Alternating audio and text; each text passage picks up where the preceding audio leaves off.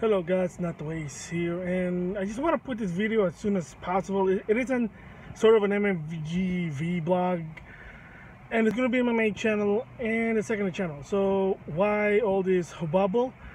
Well, if you've been following Nintendo, I think hours ago, the Nintendo of America basically made a sad news that, well, the NES Mini collection, the plug-and-play Mini NES, they're now discontinued. It's officially discontinued. There's a press release from Nintendo saying, yeah, we're discontinuing production, and there's the last batch, and whatever you can get it, that's it.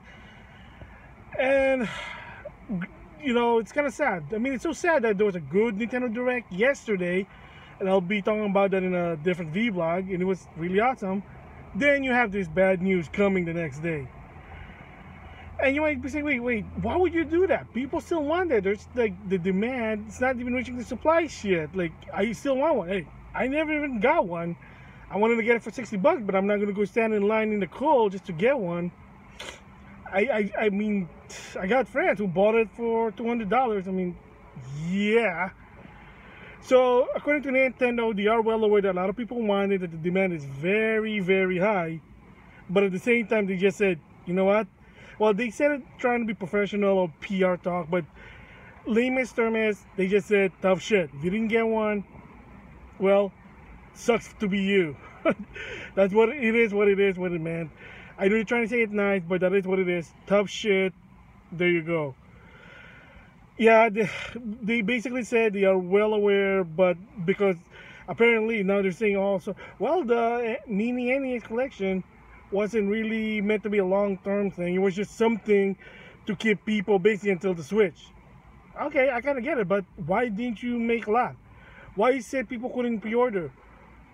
And I mean, I did talk about this before, that I think they were so pessimistic. What if it doesn't sell? Oh, now it sells. People are going crazy. They're happy, but now they're saying, hey, you know, we're not going to do it anymore. We're done. Too bad. Again, like, why would Nintendo do it? Well, I think one of my theories, probably they're not really making a lot of money from those Mini NES. And since the Switch is already out, they probably say, hey, you know what, we're making enough money. We don't really need this console anymore. I know a lot of people want it. I want one. But then they just said, you know what, it's time to move on. So for those people, you know, tough luck. So, I mean, kind of sad that I'm surprised Nintendo would go to this direction. Like, they would actually go. I was afraid that they would go.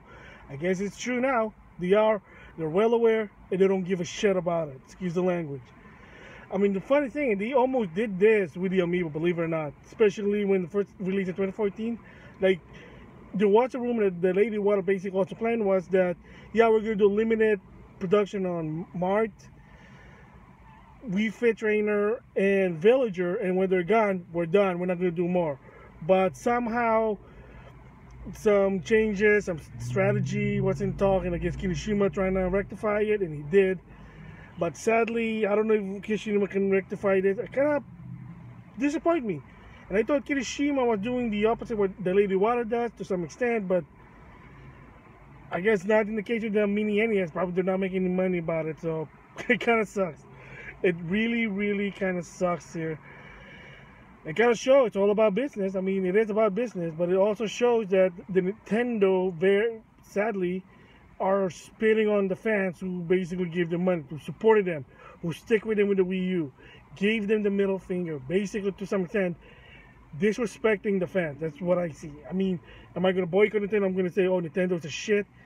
No, not really, because, you know, there's still Amiibo coming out, some new games. Of course, I'm going to buy them, but I'm disappointed that he went to this approach with the Mini NES. So, yeah, I don't know what to say about it. It sucks in my opinion, but I guess it is what it is. So, yeah, so with that, that's my thoughts about it. Like I said, I wanted to just let it all out because it is something that's sort of a big deal, especially in the Nintendo community. And if you really want this, now you're out of luck. So with that, thanks for listening.